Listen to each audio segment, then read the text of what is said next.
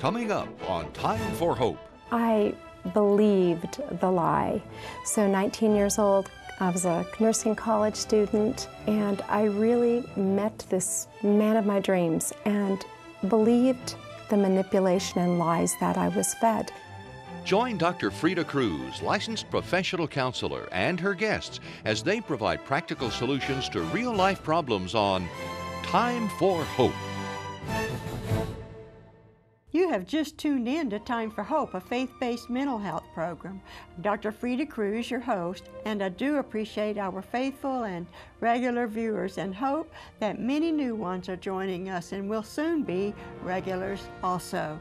I am joined today by author, president, and CEO of a U.S.-based communications corporation, Jeanette Towne. And what a story she shares in her book titled From Prisoner to President. In her book, Jeanette provides an inside view of domestic violence and abuse from her own true story. By God's grace, Jeanette's story has a happy ending. Stay with us. And Jeanette, it's great having you on Time for Hope. Thank you so much for having me, Dr. Freda. I really appreciate it. And I appreciate you coming, giving us your time, and then hearing your story. Our viewers are really going to be captivated by your story. I was captivated by your story as I read it, and I'm really glad that someone has put into a book form from, as I've already said, an inside view of what goes on in an abusive relationship, and you didn't leave any details out, which I think will be able to help so many women. And you look great. You don't look like you ever suffered a time of violence in a relationship at all. No, I have been completed and restored by Jesus, but nobody goes through what I went through without having scars. You know, I've said that they do heal over time, but the scars remain, you know, it's a reminder of what you went through and what you have experienced in your life. You know what someone said it on my show actually, that had been in an abusive relationship. Scars are tough. Yes, they you know, when they heal, they're tough. Yes, so they as long as it's not an open wound that continues to fester, but we'd rather have the tough scars. Right, but you know, with writing this story, Dr. Freda, I have the perfect life. I am restored, I am a believer, I've got an active ministry, I'm running a corporation, I have a wonderful and healthy marriage to a wonderful man, and 4 miracle children. Why would I risk at this point in my life bearing all? And there's only 2 reasons. One, I'm completely insane. Or 2, I clearly heard from God. In becoming transparent and sharing my journey, and I had a vision of writing a book of the president, who I am today. That really doesn't speak to the person who is in this abuse or the person who would like to get out of it or has gotten out of it. So I wrote this from the beginning and showed the spiral of this, you know, domestic situation and what goes on inside the 4 walls of a person's home. You know, what was amazing to me is you didn't fit the profile.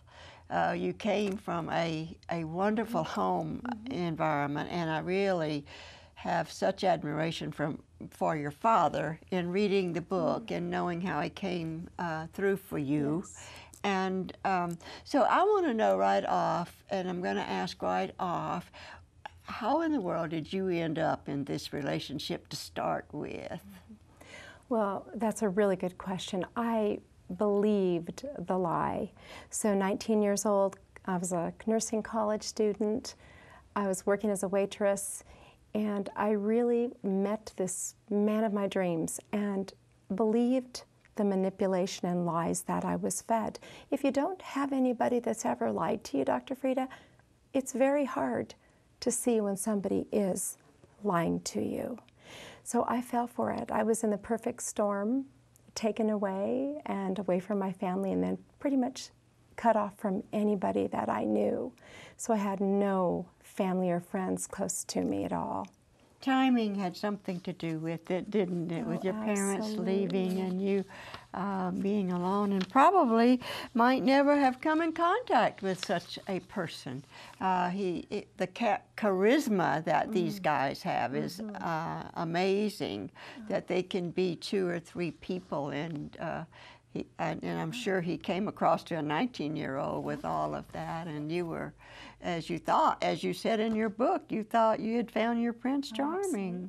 Absolutely. He was mesmerizing. He was just captivating. And I had met boys in high school, you know, and they were the guys They didn't measure up, though, you went to proms with and you hung out with and you ate French fries with. They weren't men. And I was just captivated and certain that this was the man I was going to build a life with, have family with, and I saw the picket fence and the perfect life. He swept you off your feet. Yes. Now, how long after you were married quickly, right? Yes, how long had you known him?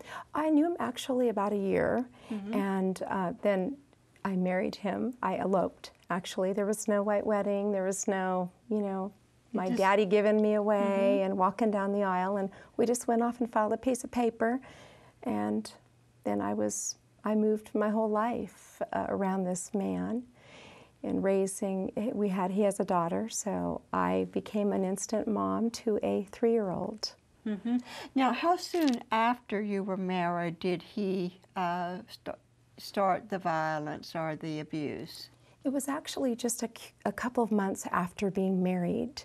So one of the first episodes of abuse, I questioned him after seeing him get into a car with a woman, and I thought I saw him kiss her outside of my home.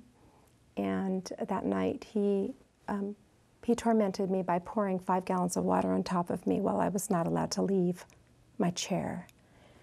5 gallons of water like on top of you because you didn't want him with another woman? Because I questioned him about seeing somebody, yeah. So that's how it all started? Yes, it did, Doctor.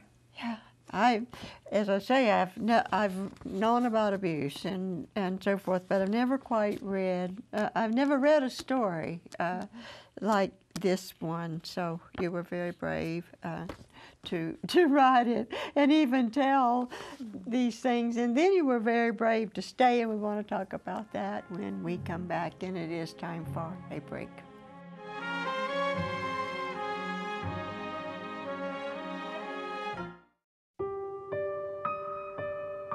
If we think about abuse as being mistreatment, it would be considering how do you verbally talk to another person, or how is someone talking to you? For example, if there's belittling, if there's shaming, if there is name calling, these are examples of verbal abuse. Whereas emotional abuse may not be verbal. It could be, well, using the silent treatment.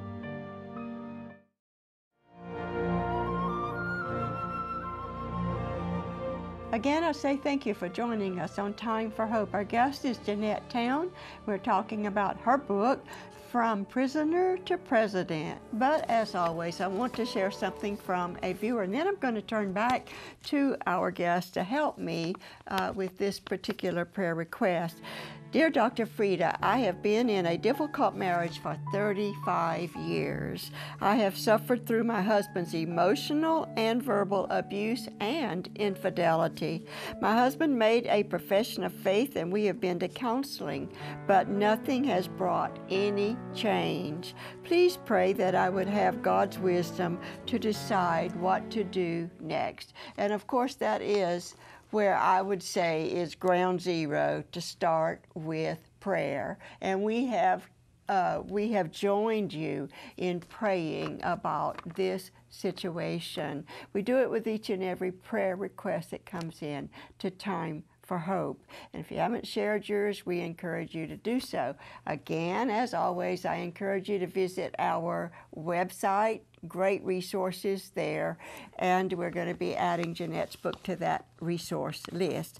Now, Jeanette, this is a very common story. She's been in it for 35 years, and she mentions her husband's emotional, which could be psychological, and verbal abuse, and infidelity, that he hasn't used the physical honor that you went through in your 10 years, I believe, of marriage. But the emotional, psychological, verbal abuse can be worse even than the physical, as you have said, I believe, in your book. Physical sometimes will heal. Now, it can be bad enough physically you don't heal, or even comes to death, and so forth. But long-term psychological, verbal abuse is very devastating. It will cause physical illness. It will cause one to lose a sense of themselves. All kinds of things happen with this. Apparently, she's still in the relationship. Another thing I want to ask you, I personally see infidelity as abuse. Oh, absolutely. I think it could be named right along with the physical and the verbal abuse. I mean, how much worse could it be than being unfaithful or having affairs or the infidelity in a marriage? And yet she has stayed. Probably some of this leads to the fact he's made a profession of faith. When we do not know. And he's gone to counseling with her, so she finds that encouraging, doesn't she? Absolutely. He's giving her just enough to keep her hoping. Right. And they always will, Dr. Freda. You said a couple of things, and my heart goes out to this viewer, first of all. And I do pray. I'm a prayer warrior, and I pray for the many women that I know have gone through these, situations or are still in them. And that number of years, she's expecting him to change, but he won't. And the other thing, a lot of women staying with men for the number of years, it's encouraged by the family or by the faith. I was raised in a home, as you mentioned. Children even? Children involved with it. People did not get divorced. It was something that was forbidden, and I was raised a Catholic. So my parents drilled into us, thick or thin, better or worse. God does not want his women to be staying in relationships where there is abuse. And that verbal, you mentioned the verbal abuse, it's by far worse. Long after my physical abuse memories faded, and I had the worst possible situation, rape, knives, guns. I had all of that. I was hospitalized. But that verbal abuse, you hear it, and you hear that negative talk in your head for years after you leave the relationship. And you also mentioned the affair. How much more rejection can you have in a relationship when the most intimate thing that God made for a couple to share together in matrimony, and that intimacy is broken, where the man goes off and rejects you and not only abuses you, but goes for somebody else. Plus the risk of bringing home to you what you experienced, the sexually transmitted disease, and we don't know if that has happened. She didn't mention that has happened to her, but it's a miracle if it hasn't, if he has regularly been unfaithful to her, and it did happen to you. It did, absolutely. At first I didn't know it because there aren't a lot of symptoms, as many women know, but over the years I was given transmitted diseases so many times that it left me barren at the end of the relationship, unable to conceive a child. And in a lot of pain and very near death. Oh, yes. Yeah, I almost lost my life in the process. Lost your life, but thankfully, as I've already said, the end of your story, you have a happy ending, and we want to come back and hear more about that. And it is time for a break, and we'll be right back. To get a copy of today's book, please log on to our website at timeforhope.org and click the Order Resources icon. Our local newspaper related how he had stalked her for weeks after the relationship had gone sour. As she made her way into the barn to feed her horses, he was waiting for her. Her ex-lover tied her up, beat her, and then shot and killed her. In our country alone, there are an estimated 4 to 6 million incidents of domestic violence against women every year.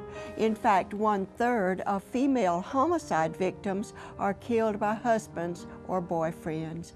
And a study among Texas high school students revealed 35% had experienced various levels of violence in their dating relationships. Many myths prevail regarding why women allow themselves to be abused by their husbands or boyfriends. For sure, it isn't true that they desire or have a deep inner need to be abused.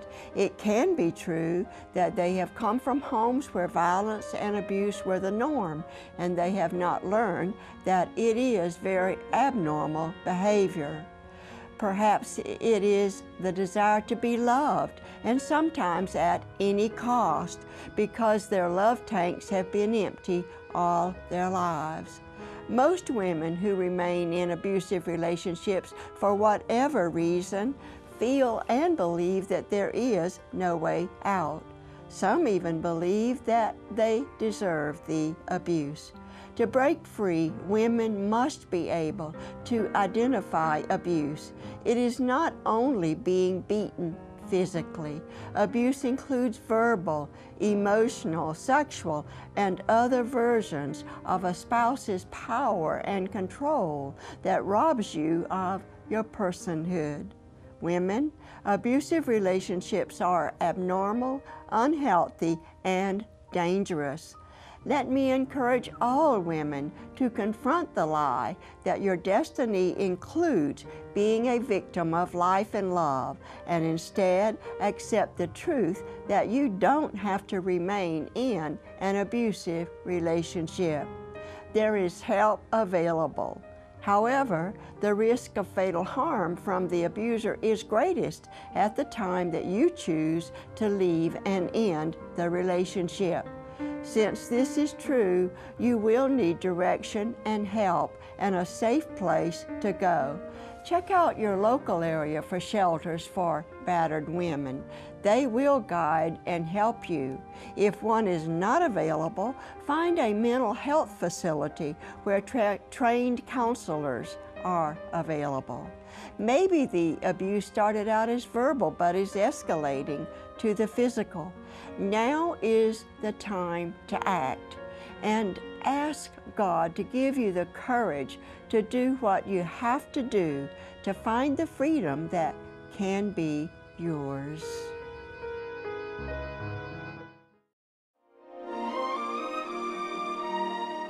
Thank you for staying with us on Time for Hope. Our guest is Jeanette Towne.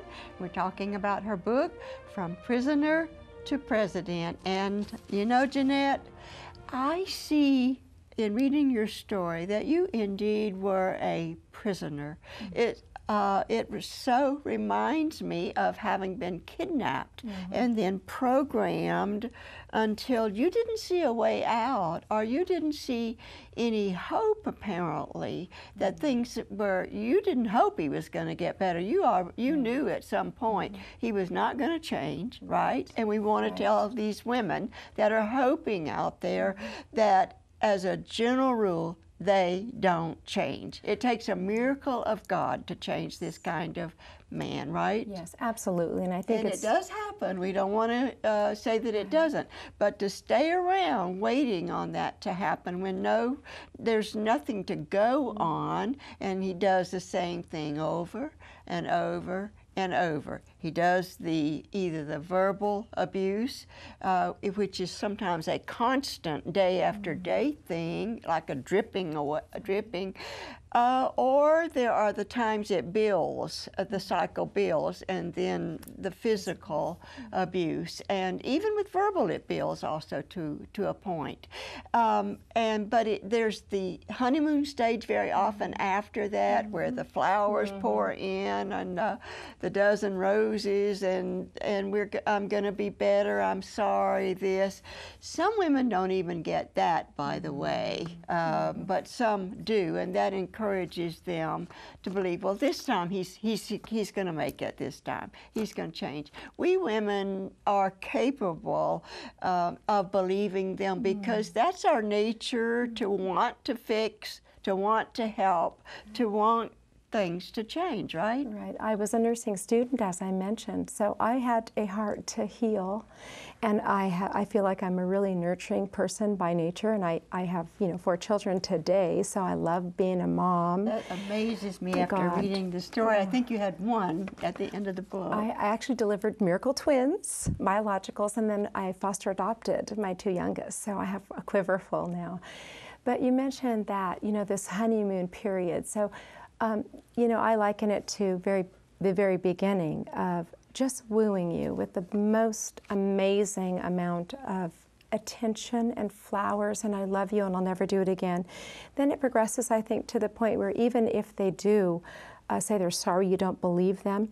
And for me, the final stage, I had no way to escape. I was threatened and told if I ever did leave that I would become a victim. They would never find the pieces. He's a very scary individual, and I absolutely believe that he would kill me and probably kill my family as well if I ever tried to leave. So I felt like I had no way out except for murder. And that's one of the reasons people ask, why do women stay in such a situation like that? That's one of the very reasons, isn't it? They have a way of traumatizing and filling a woman with fear of all kinds. It's just even like sexual abuse of a child. You tell, and this is what's going to happen to you, and that fear builds up, and they don't tell. And the same thing happened in your relationship, happens in well, it's like millions of women that are that experience this kind of abuse or some kind of abuse in their relationships every year in America. Right. It's 1 in 5 high school girls, 1 in 4 by the time you make it to college, and women, it's 1 in 3. So many women are keeping this covered up. They're hiding it, embarrassed about it. And it's something that can't be hidden anymore and shouldn't be hidden. And I encourage women, get out, tell someone, tell a counselor, tell a pastor. And if you get poor advice, get safe and leave, absolutely. Yeah. There is something about sharing it with someone that can be very therapeutic and very encouraging, isn't there, to talk to someone, because the abuser encourages isolation, staying away from people, and keeping you actually away from people so that you can't tell or that no one finds out. It's a secret, isn't it? Oh, right. So not only are you threatened, I mean, you're cut off from anybody or anything, and you're not allowed to have relationships. I had no relationships outside of this abusive relationships because they were not good enough for me to have, so I was not allowed to have them. Tell us about the ending of your story, the happy ending. I know your father played a tremendous role. They came back to the States. Right. They were gone. Right. And I'm sure that gave you encouragement to do something. But I think it was the hammer episode, wasn't it? Yes, it was, Dr. Freda. Yes. So this, the night when this all came down, excuse me, he came home and was, out and drinking, and he had violated me that night, and I was in the guest bedroom that night. And so the next day I was getting ready for work, and I was a very empty shell and very angry about it. And I realized as I was ready to leave that he had taken my purse, so I snuck into the master bedroom, and I hoped he was in there alone, because he did bring women home sometimes. I noticed that in the book. Yeah. And so I went in to get my purse, and I made a loud noise, and he woke up, and there was a hammer in the room. He grabbed it, coming over to crush into my skull. And I looked up at it and told him, go ahead and kill me. You'll never touch me another day. And I feel like God sent an amazing mass of warring angels to stand in the gap. He didn't touch me. He walked away, dropped the hammer, and I fled, never to turn around again. Yes, you had been praying a long time for that moment, yes. hadn't you? And God came through. And I think it also shows something that women need to know. If you don't let cower under their power and their control, they sometimes that scares them away, so to speak. They as long as you are under their control and don't show any. But resistance can be dangerous also, and trying to leave can be dangerous. It has to be planned and calculated to stay safe. So we want women to know you don't just suddenly decide you're going to leave. You know, there are plans to be made. There's risk involved, and you need help and you need support. And you did have the help and support of your family and your father especially. So we would put that message out for sure to women. Thank you so much for coming and sharing your story with us. And I encourage our viewers to get this book. It is, as I've said all along, it is some more story, but it's real. That's what makes the difference. It is a real personal story of tragedy and triumph. Praise the Lord for that, right? You have been so careful to give him the honor and the glory for the way your story ended. And so, again, thank you. Thank you, and Dr. I do Freda. encourage you to get a copy of Jeanette's book. You will say, as I, that it's quite a story. And I also encourage you to join us again next week on Time for Hope.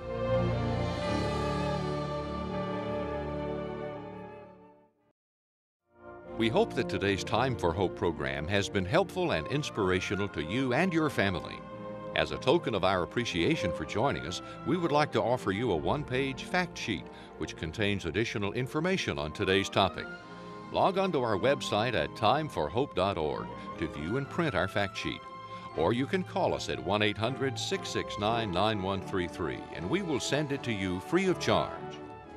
To get a copy of today's book for a suggested donation of $14 US or more, which includes shipping and handling, log on to our website at timeforhope.org. You may also call us at 1-800-669-9133, or you can write us at P.O. Box 2169, Spartanburg, South Carolina, 29304. When you watch other ministry programs, you expect a request for your financial help. You might not think of Time for Hope as a ministry because it is a different kind of ministry. Being a faith-based mental health ministry means that our mission is to offer hope to hurting people by integrating practical, psychological, and biblical perspectives and truths related by persons who tell their real-life stories, professionals who share their expertise, and spiritual directors who offer the hope that can be found in a relationship with Jesus Christ and through the promises of God found in the Holy Bible. The reality is that Time for Hope is a ministry and can use your financial support as we offer hope to potentially millions of people each week. And with your financial help, when their darkness turns to light, you can know that you helped make it happen. Join us again next week when Dr. Cruz and her guests will be discussing another insightful topic. Until next time, have a great week. And remember, it is time for hope.